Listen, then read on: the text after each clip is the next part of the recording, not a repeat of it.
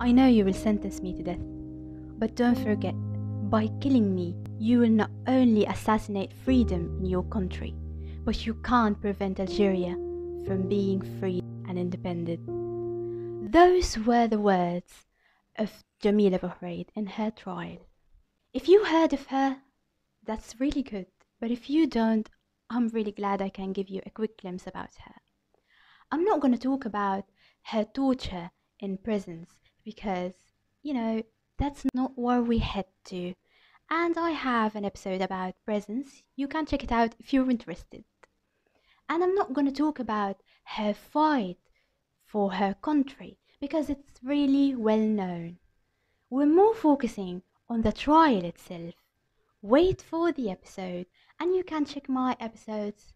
They are available on Spotify and YouTube. And if you're new here, hi, I am Merit, and I'm making a true crime podcast.